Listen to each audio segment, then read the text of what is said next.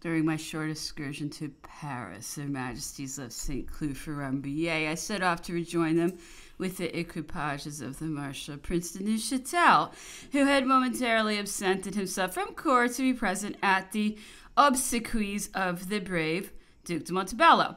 If my memory does not betray me, it was on arriving at Rambouillet that I learned the details of a duel fought that very day between two of His Majesty's pages. I do not recollect the cause of their quarrel, but although frivolous enough in the beginning, it had become very serious on account of the acts of violence it occasioned.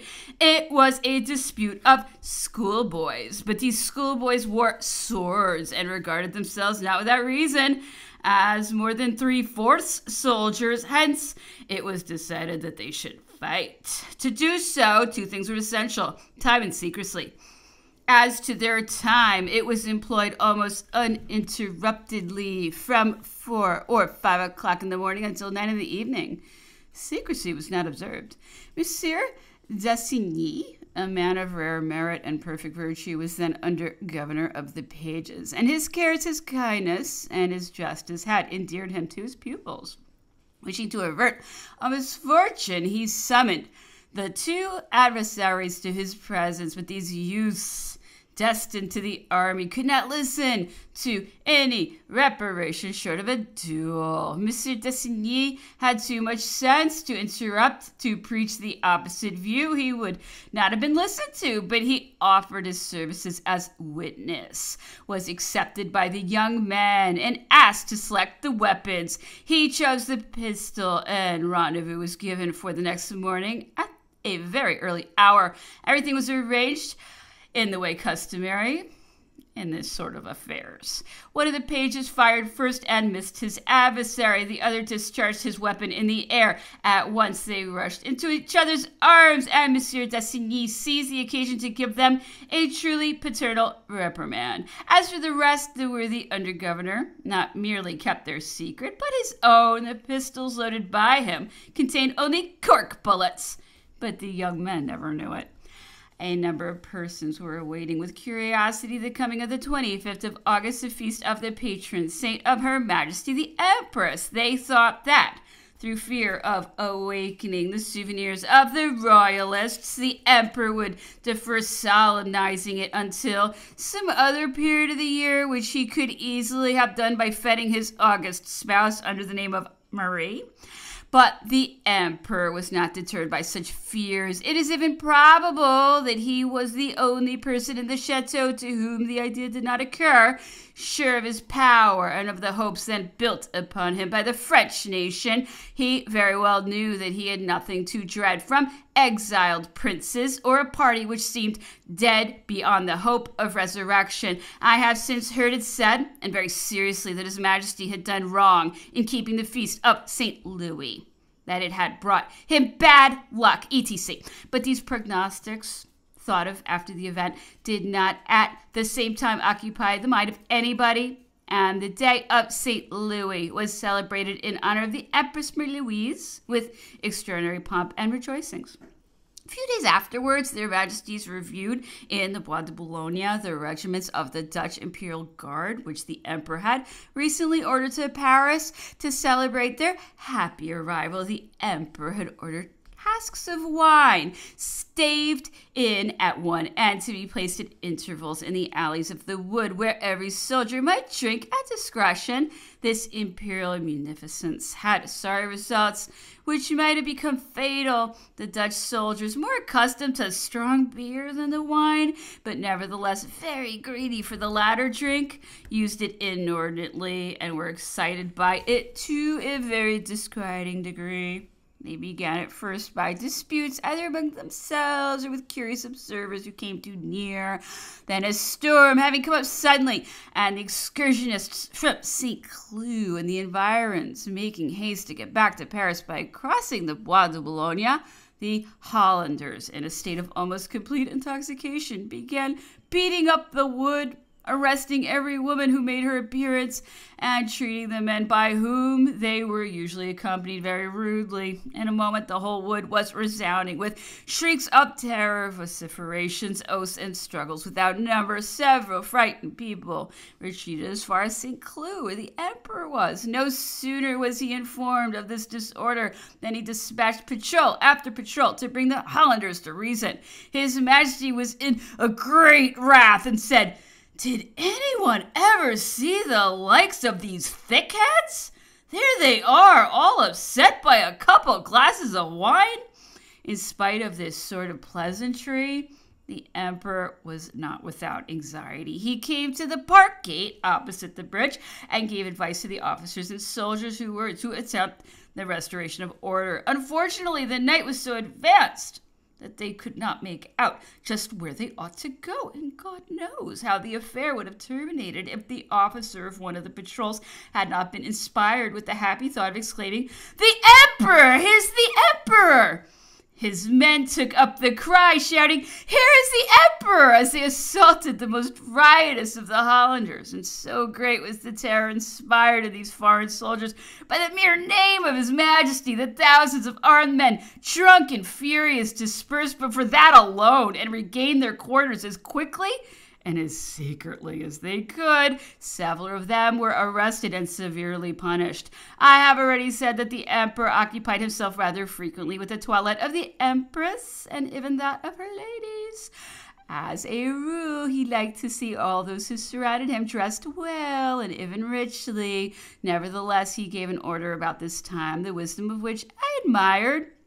He and Her Majesty the Empress were to be sponsors one day for the infants of some of his great officers, and foreseeing that the parents would be certain to try and outdo each other in magnificent robes for their newly born children, the Emperor decreed that the babies to be baptized should all wear long white linen robes.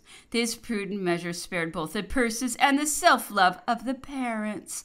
I noticed during the ceremony that the emperor found some difficulty in paying the attention required for answering the questions put by the officiating priest. He was usually somewhat preoccupied during the offices of the church, although they were not long, never lasting more than 12 or 15 minutes, and yet I have been assured that His Majesty had asked if they could not be recited in still less time. He gnawed his nails, took snuff more frequently than common, and was constantly looking around him, while a prince of the church was giving himself the useless trouble of turning the leaves of His Majesty's book and finding his places for him.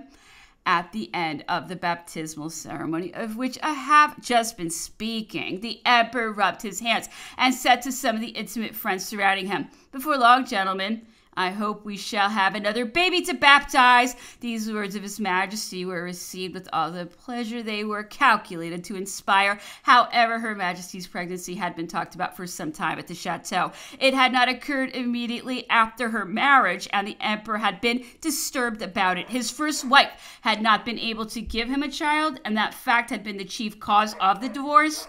Was a similar misfortune to be expected on the part of Marie-Louise? For the emperor had no reason to suspect himself. On the contrary, he had twice already had the honors of paternity. These ideas occasionally made him rather gloomy, and he often consulted his physicians. These gentlemen applied themselves to searching out the cause of the delay which threatened to balk the emperor's most ardent wishes, and discovered that the empress took too many baths. The emperor spoke to her about it. She abated their frequency, and we were soon apprised of the happy result. The private garden of Fontainebleau, where we were then, was under my window, and I several times saw the empress walking there supported by her women and suffering from those fits of nausea which made everyone else rejoice. Chapter 17. The pregnancy of Marie-Louise had been exempt from accidents and foreboded a safe delivery. The moments for it was awaited by the emperor with the impatience of all France had long shared with him. It was a curious thing at the time to observe the state of the public mind in the beginning of March, when the people, uncertain of the sex of the expected infant, were forming all manner of conjectures and uniting their ardent wishes that it might be a son who would receive the vast heritage of the imperial glory. March 19th at 7 o'clock in the evening, the empress felt the first pains. From that instant, the whole palace was in a flutter. The news was carried to the emperor. He sent immediately for Monsieur Dubois, who had been living in the chateau for some time and whose attentions were so precious on this occasion. All the private attendants of the empress and also Madame de Montesquieu were in the apartment. The emperor, his mother and sisters, and Messieurs Corvisart, Boudier, and Yvonne were in a neighboring salon. The emperor frequently came in to encourage his young wife. Within the palace, expectation was keen, passionate, and noisy. It was who should get the first tidings of the delivery. The pains, which had been feeble during the night, ceased entirely at 5 o'clock in the morning. Monsieur Dubois, observing no signs of a speedy delivery, said so to the emperor, who dismissed everybody and went to take a bath. The anxiety he was undergoing made this brief moment a repose essential to him. He was greatly moved. He told me how much the empress was suffering, but, he added, she is full of strength and courage.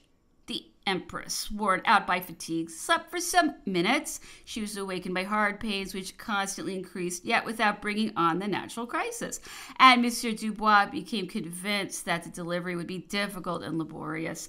His Majesty had been in his bath scarcely a quarter of an hour when he was announced and came into the bathroom with his face much drawn. He said to the emperor that out of 1,000 confinements, not more than one was likely to present itself as did that of the empress, and that he was afraid he could not save both the mother and the child. Come then, said the emperor, don't lose your head, Monsieur Dubois. Save the mother, think of nothing but the mother. I will follow you. The emperor got out of his bath precipitately, giving me scarcely time enough to dry him. He put on his dressing gown and went downstairs. I know that he embraced the empress tenderly, recommended her to be courageous, and held her hand for some time. But unable to restrain his emotion, he retired to an adjoining salon, and there, listening to the slightest sounds and trembling with fear, he spent a quarter of an hour in cruel anguish. It was necessary to use instruments. Marie-Louise perceived them and said with sorrowful bitterness, must I be sacrificed then because I am an empress? Madame de Montesquieu, who was holding her hand, said to her, courage, madame. I have been through all that. I assure you that your precious life is not in danger. The labor lasted 26 minutes and was very painful. The feet of the child came first, and great efforts were necessary in order to extricate the head. The emperor was waiting in the dressing room. He was as pale as death and seemed beside himself. At last the child was born. Then the emperor rushed into the room and embraced the empress with extreme tenderness, without even glancing at the child, who was believed to be dead. It did in fact remain 7 minutes without any sign of life. A few drops of brandy were blown into its mouth. It was slapped lightly all over the body with the palm of the hand. It was covered with hot napkins. At last it uttered a cry. The emperor sprang from the arms of the empress to embrace the son, whose birth was for him the last and highest gift of fortune. He seemed overwhelmed with joy. He would turn from the mother to the child and from the child to the mother, and appeared unable to satisfy himself with gazing at both. When he came back to his room to dress his face, it shone with delight. On seeing me, he said, well, Constant, we have a big boy. He is splendidly made for ear pulling, for example. He announced it in the same way to all other persons whom he met. It was in these effusions of domestic joy that I could appreciate how profoundly the pleasures of family life were felt by this great soul, who was supposed to be sensitive to glory alone. From the instant when the great bell of Notre Dame and the steeples of the different parishes of Paris began to make themselves heard in the middle of the night, until that when the cannon announced the happy delivery of the empress, an extreme agitation was perceptible all over the city. At daybreak, crowds began pouring towards the Tuileries. The courts and docks were encumbered by them. Everyone was anxiously awaiting the first discharge of the cannon. But this curious spectacle occurred not merely at the Tuileries and the neighboring quarters. By 9:30, you might see people in the streets most remote from the chateau and in all parts of Paris stopping to count with emotion the successive discharges. The 22nd, which announced the birth of a boy, was greeted with general acclamations. To the expectant silence, which had suspended, as if by enchantment, the progress of all who were scattered throughout the various quarters of the city, succeeded a movement of enthusiasm difficult to describe. In that 20-second canon, there was a whole dynasty, an entire future. Hats flew into the air. People ran up to meet entire strangers and with mutual embraces shouted, "Long live the Emperor!" Old soldiers shed tears of joy in reflecting that by their sweat and their exhaustion they had aided in preparing the heritage of the King of Rome, and that their laurels were to shelter the cradle of a dynasty. Napoleon, hidden behind the curtain of one of the Empress's windows, enjoyed the spectacle of the popular delight and seemed profoundly affected by it. His eyes swam with tears, and he came in that condition to embrace his son. Glory had never caused him to shed a tear. But the happiness of being a father had softened this heart, which the most brilliant victories and most sincere evidences of public admiration seemed scarcely to touch. And in fact, if Napoleon was ever justified in believing in his fortune, it was on the day when he, who had begun life as a second son of a Corsican family, had been made by an Austrian archduchess the father of a king.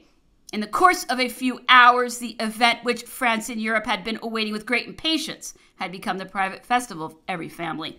At 10:30, Madame Blanchard went up in a balloon from the military school to spread the news of the birth of the King of Rome in all the towns and villages she might pass. The happy event was announced by telegraph in all quarters, and by 2:00 in the afternoon, replies had been received from Lyon, Lille, Brussels, Antwerp, Brest, and several other large cities of the empire.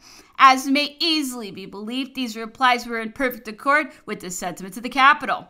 To respond to the eagerness of the crowds continually besieging the doors of the palace for tidings of the Empress and her august infant, it had been decided that one of the chamberlains on duty should remain from morning till evening in the first salon of the grand apartment to receive those who should present themselves and to acquaint them with the contents of the bulletins, which Her Majesty's physicians were to send in twice a day. Within a few hours, extraordinary couriers were carrying all over the roads the news of the accouchement of the Empress. Some of the Emperor's pages were charged with this mission to the Italian Senate and the municipal bodies of Milan and Rome. In all the fortified cities and in the ports, orders were given for the same salvas as in Paris and for the draping of the fleets. A lovely evening favored the special rejoicings of the capital. The houses had been spontaneously illuminated. Those who seek to divine from external appearances the real sentiments of a people on such occasions remarked that the upper stories of houses situated in the Faubourgs were as light as the most sumptuous hotels and handsomest houses of the capital. Public edifices, which under other circumstances become noticeable by reason of the darkness of the surrounding buildings, were scarcely so in this profusion of lights which public gratitude had kindled in every window. The boatmen gave an impromptu fete on the water, which lasted half the night and was participated in by an immense crowd on the river banks, who testified the utmost joy. This people, which for 30 years had been experiencing so many emotions and which had feted so many victories, displayed as lively an enthusiasm as if this were a first festivity or signified a happy alteration in its destiny. Verses were sung or recited in all the theaters, and there was not a poetical form, from ode to the fable, which was not employed to celebrate the event of March 20th, 1811. I learned from a very well-informed person that the sum of 100,000 francs previously deducted from the Emperor's private funds was divided between Monsieur Dicvolier, Secretary of Accounts to the Chamber, between the authors of the poesies which were sent to the Tuileries, and finally Fashion, which exploits the least events, gave birth to stuffs entitled Things Roi de Rome, King of Rome. Just under the old regime, there had been things Dauphin. At 9:00 in the evening of March 20th, the King of Rome received private baptism in the chapel of the Tuileries. The ceremony was magnificent. The Emperor Napoleon, surrounded by the princes and princesses and all his court, took his place in the middle of the chapel in an armchair surmounted by a dais with a prie-dieu, a granite plinth supporting a magnificent gilt vase which was to serve as a baptismal font had been placed on a white velvet carpet between the altar and the balustrade. The emperor was grave, but paternal affection made his countenance look happy. One might have thought he felt half relieved of the burden of empire by the sight of the august infant, who seemed destined one day to receive it from his father's hands. When he approached the baptismal font to present the child for private baptism, there was a moment of silence and recollection which afforded a touching contrast with the noisy gaiety which was even then animating an immense crowd on the outside, who had been drawn into the neighborhood of the Tuileries from all parts of Paris by the magnificent illuminations and splendid fireworks. Madame Blanchard, who had started in a balloon an hour after the King of Rome was born to spread the news of the places she should pass through on her aerial voyage, had first descended at Saint-Thibault near Lagny. But as the wind failed her there, she returned to Paris. Her balloon went up again after her departure and fell anew in a market town 6 leagues distant. The inhabitants, finding nothing in it but some clothes and provisions, never doubted that the intrepid balloonist had been wrecked. But just as the news of her death was sent to Paris, Madame Blanchard herself arrived there and dispelled all anxiety.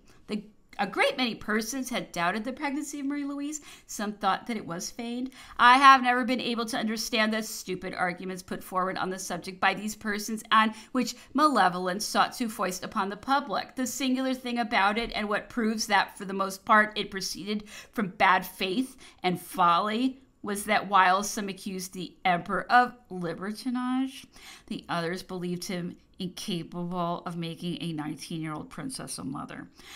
Thus, hatred falsifies the judgment. If Napoleon had had illegitimate children, why could he not have a legitimate one? Especially when a young wife whose health was generally known to be flourishing. For the rest, this was not the first, nor the last false rumor of the sort that Napoleon gave rise to.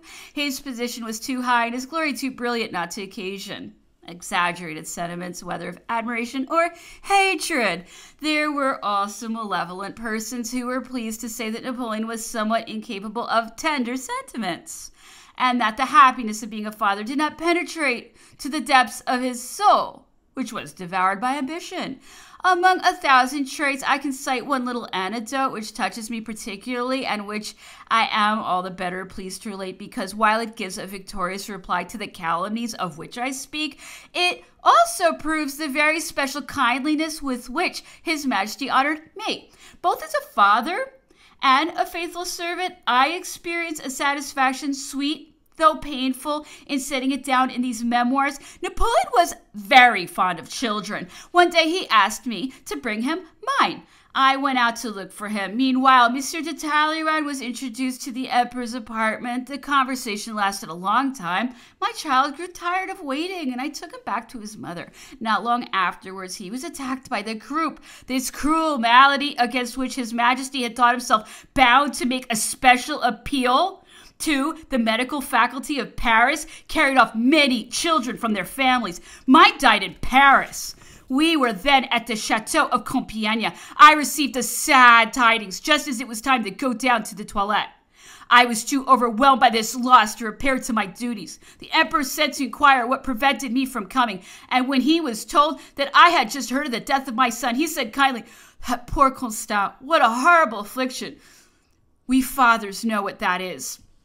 Not long afterwards, my wife went to see the Empress Josephine at Malmaison. This amiable princess deigned to receive her in the little salon which led into her sleeping room. There she made her sit down beside her and tried to console her by affecting words. She said we were not the only ones stricken by this misfortune, that she had also lost her grandson by the same malady. As she said so, she began to weep. For this souvenir renewed in her soul her recent griefs. My wife bathed the hands of this excellent princess with her tears. Josephine added 1,000 touching things, seeking to alleviate her troubles by sharing them, and thus to reawaken resignation in the heart of a poor mother. The memory of this kindness soothed our former sorrows, and I own that it is both an honor and a consolation for us to remember the august sympathies which the loss of this dear infant excited in the hearts of Napoleon and Josephine. No one will ever know how sensitive and compassionate this princess was, especially to the griefs of others, and what treasures of kindliness her beautiful soul contained. Chapter 18. Napoleon was accustomed to draw comparisons between Marie-Louise and Josephine, attributing to the latter all the advantages of art and grace, and to the former the charms of simplicity, modesty, and innocence. Occasionally there was something infantine in this simplicity, and I will cite but one example of this, which came to me from a good source. The young empress, believing herself to be ill, consulted Monsieur Corvisart, who very clearly saw that her imagination alone was affected, and it was probably mere nervousness. Hence, he contented himself with prescribing some pills composed of breadcrumbs and sugar, which the empress took and found herself better. She thanked Monsieur Corvisart for her recovery, and as may readily be believed, he did not think proper to explain to her this little fraud. Having been educated in a German court and learned French only with masters, Marie-Louise spoke that language with the difficulty one usually finds of expressing oneself in a foreign tongue. Among the vicious locutions she sometimes employed, and which in her gracious mouth were not devoid of charm, there was one that particularly struck me because she often used it. Napoleon, qu'est-ce que veux-tu? Instead of qu'est-ce que tu veux? What do you want? She's asking wrongly. The emperor displayed the greatest affection for his young wife, and yet he subjected her to all the rules of etiquette to which the empress adapted herself with the best possible grace. In the month of May 1811, their majesties made a journey to the departments of Calvados and La Manche, and were received with enthusiasm by all the cities. The emperor marked his sojourn at Caen by gifts, favors, and benevolent actions. Several young men belonging to good families obtained sub-lieutenancies. 130,000 francs were devoted to different charities. From Caen, their majesties went to Cherbourg on the day after their arrival. The emperor went out on horseback early in the morning, visited the heights of the city, went aboard of several vessels, and was everywhere surrounded by a crowd who thronged about him, crying, "Long live the emperor!" The next day his majesty held several councils, and in the evening visited all the naval establishments, even going to the bottom of the dock hollowed out by the live rock to receive the ships of the line, and which was to be covered with 55 feet of water. In this brilliant journey, the empress had her share in the enthusiasm of the inhabitants, and in return she gave a cordial reception to the regional authorities in the different receptions which took place. I intentionally lay stress on these details. They prove that the joy occasioned by the birth of the King of Rome was not confined to Paris, but that, on the contrary, the provinces sympathized marvelously with the capital. The return to Paris of their majesties renewed the rejoicings and festivities. The ceremony of the baptism of the King of Rome and the fetes by which it was accompanied were celebrated in Paris with a pomp worthy of their object. For spectators, they had the entire population of Paris, augmented by a prodigious throng of foreigners of all classes. At 4 o'clock, the Senate started from its palace, the Council of State from the Tuileries, the legislative body from its palace, the Court of Cassation, the Court of Accounts, the Council of the University, the Imperial Court from their usual place of session, the municipal body of Paris, and the deputations from the 49 good cities from the Hôtel de Ville. On their arrival at the Metropolitan Church, these bodies were placed according to their rank by the masters and assistants of ceremonies to the right and left of the throne, from the choir to the middle of the nave. The diplomatic corps entered the tribune intended for it at 5 o'clock. At 5:30, cannon announced the departure of their majesties from the palace of the Tuileries. The imperial cortege was of dazzling magnificence. The superb uniform of the troops, the richness and elegance of the carriages, the brilliancy of the costumes afforded a ravishing spectacle. Those acclamations of the people which resounded along the passage of their majesties, those houses tapestried with festoons and draperies, those flags floating from the windows, that long file of carriages whose horses and ornamentation successfully augmented in magnificence and followed each other as if in hierarchical order, that immense apparatus of a fete animated by a real sentiment and ideas of the future, and all that is profoundly graven in my memory, and often occupies even yet the long leisure hours of the old servant of a family which has disappeared. The ceremony of the baptism was carried out with unaccustomed pomp and solemnity. After the baptism, the emperor took his august son in his arms and showed him to the spectators, acclamations which until then had been restrained by the sanctity of the ceremony and the majesty of the place. At once broke out from every side. When the prayers were ended, their majesties repaired to the Hôtel de Ville at 8 o'clock in the evening and were received there by the municipal body. A brilliant concert and a banquet had been offered to them by the city of Paris. The decoration of the banquet hall displayed the arms of the 49 good cities, Paris, Rome, and Amsterdam, coming first, the 46 others in alphabetical order. The banquet over, their majesties went to take their place in the concert hall. After the concert, they repaired to the throne room, where all the invited guests formed a circle. The emperor went around it, speaking affably, and sometimes even familiarly, to the majority of the persons composing it, not one of whom failed to remember the benevolent words addressed to him. Finally, before they retired, their majesties were invited to enter the artificial garden which had been formed over the court of the Hôtel de Ville. The decoration of it was very elegant. At the back of the garden, the Tiber was represented by abundant streams, the course of which was most artfully arranged and diffused a pleasant coolness. Their majesties left the Hôtel de Ville at 11:30 and re-entered the Tuileries by the light of the most elegant illuminations and luminous emblems in the most delicate taste. The serenest weather and the mildest temperature had favored this delightful day. The aeronaut Guérin, who started from Paris at 6:30 in the evening, descended next morning at Meaux, department of Seine-et-Oise. After having rested there, he got into his balloon again and continued on his way. The provinces vied in magnificence with the capital in celebrating the fetes of the birth and baptism of the King of Rome. All that could be imagined of the most curious design, whether in emblems or illuminations, had been executed in order to impart greater pomp to these festivities. Each city had been guided as to its manner of rendering homage to the new king, either by its geographical situation or its special destination. Thus, at Clermont-Ferrand, an immense fire had been kindled at 6 o'clock in the evening on the summit of Puy de Dôme.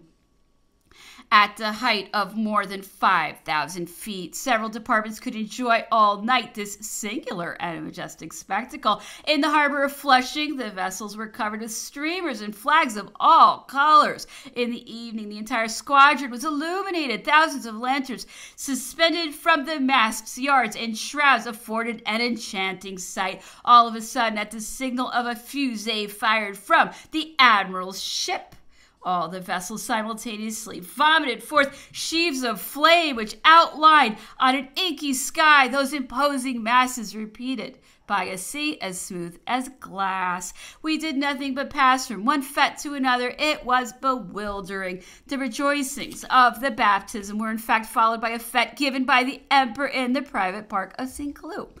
From the morning, the road from Paris was covered with equipages and pedestrians. The fete took place in the closed park, the Orangerie, all of whose tubs decorated the front of the chateau, was ornamented with rich hangings. Temples and kiosks rose amidst the thickets. The entire length of the avenue of chestnut trees was decked with garlands of colored lamps. Fountains of orgeat and currant shrub had been so distributed that every person present could refresh himself. Elegantly served tables were laid in the alley. The whole park was illuminated by fire pots concealed in the shrubbery of the thickets. Madame Blanchard had been ordered to hold herself in readiness to start at 9:30 o'clock at a given signal.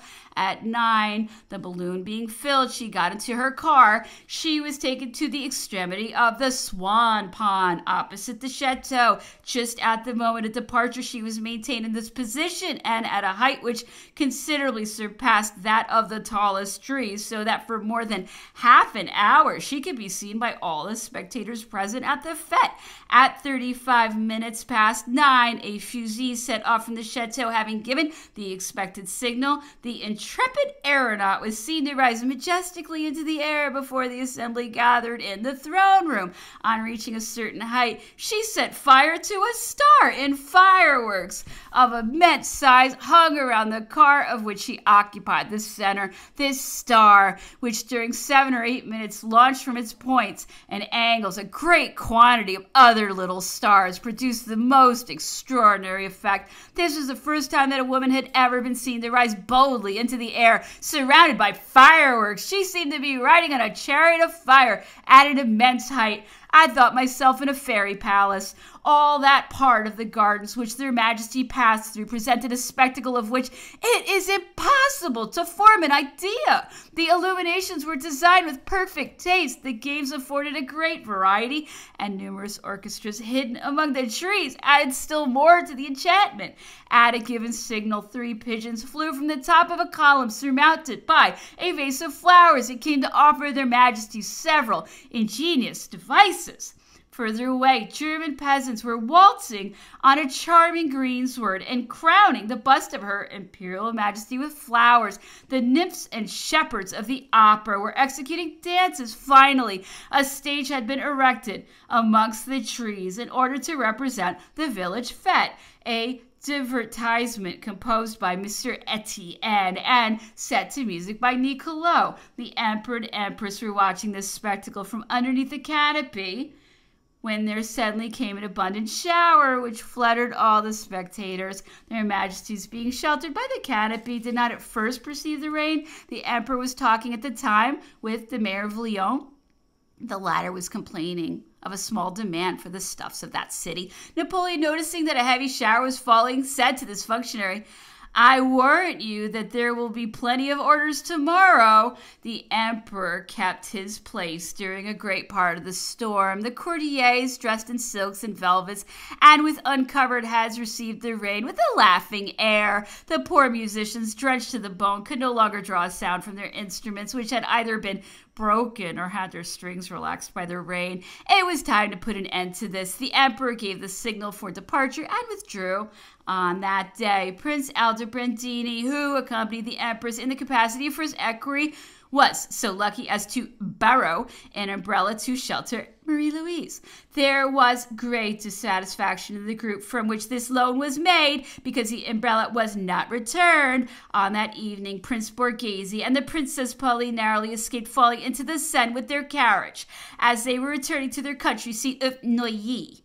Those who delight in drawing omens, and especially those who in very small numbers beheld with vexed eyes the joys of the empire, did not fail to remark that all the fetes given to Marie-Louise had invariably been disturbed by some accident. They talked affectedly of the ball given by the Prince Schwarzenberg at the time of the espousals of their majesties, of the fire that had consumed the dancing hall, and of the tragic death of several persons, notably that of the prince's sister. They drew evil auguries from this coincidence, some through malevolence, and to sap the enthusiasm inspired by Napoleon's lofty fortune, others through a superstitious credulity, as if there were material for a serious comparison between a fire which cost the lives of several persons and the very ordinary accident of a June rainstorm, which spoiled dresses and wet to the bone thousands of spectators.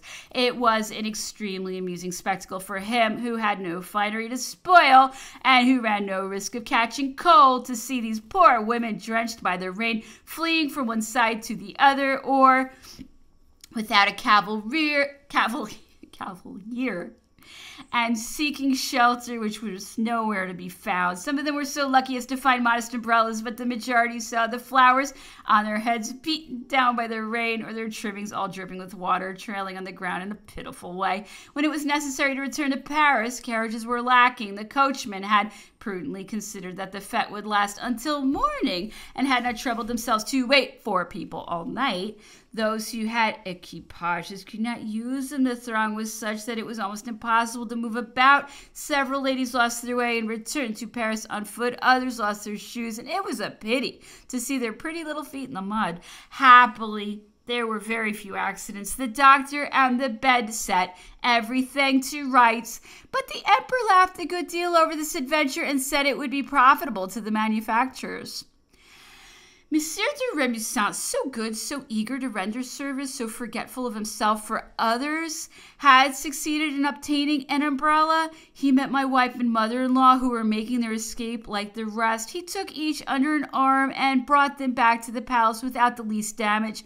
During an hour, he kept on making this journey from the palace to the park and from the park to the palace, and he had the happiness of being useful to a large number of ladies whose toilettes he thus saved from utter ruin. This was a trait of gallantry for which everyone bore him infinite goodwill, because there was blended with it a sentiment of touching kindness.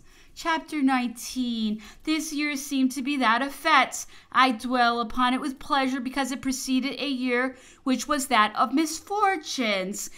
1811 and 1812 afford a striking contrast. All those flowers which were lavished on the fetes of the King of Rome and his august mother covered an abyss. All that enthusiasm was changed to mourning a few months later. Never were fetes more brilliant, followed by more startling reverses. Let us then once more abandon ourselves to the charms of the final rejoicings which preceded 1812. They are souvenirs which I need in order to strengthen me before I enter upon that epic of profitless sacrifices, of bloodshed without either preserving or gaining of glory, with no results. The Empress's birthday was celebrated August 25th at Trianon. From early morning, the road between Paris and Trianon was covered with an immense number of carriages and pedestrians. The same sentiment impelled the court, the middle classes, and the people to the delightful rendezvous of the fête. All ranks were blended, all went pell-mell. I have never seen a crowd more singularly diversified, or present a more touching medley of all conditions. Ordinarily, the public of this sort of fêtes belongs to one class only, with a slight sprinkling of modest burgesses. That is all. Rarely are there people with equipages, more rarely still any courtiers. Here, there was everything. There were no people so humble that they could not give themselves the satisfaction of elbowing a countess or some other noble denizen of the Faubourg Saint-Germain. All Paris appeared to be at Versailles, that city so fair, but with so sad a beauty, which since the last king seemed widowed of its population.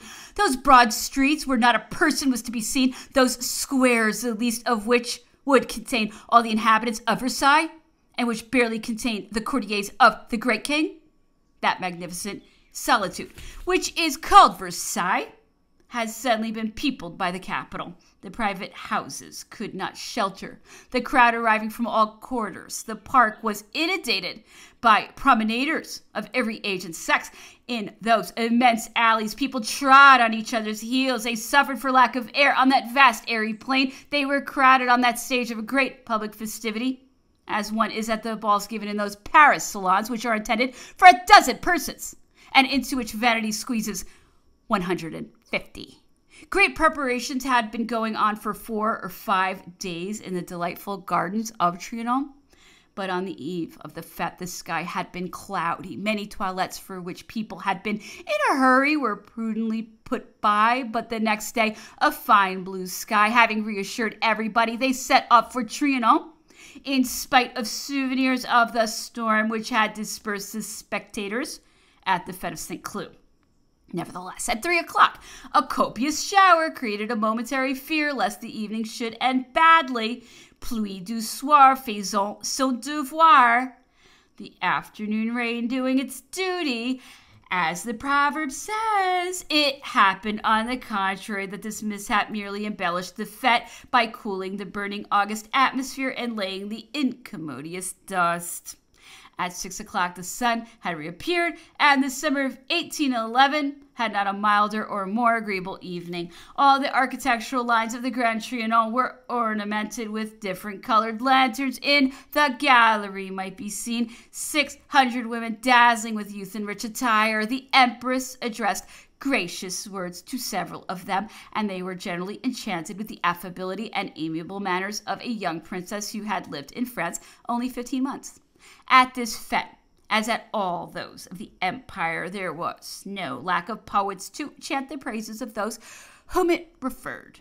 There was a theater, and they played a piece written for the occasion, the author of which, Monsieur Alessandre de Chazet, I perfectly remember, but whose title I have forgotten.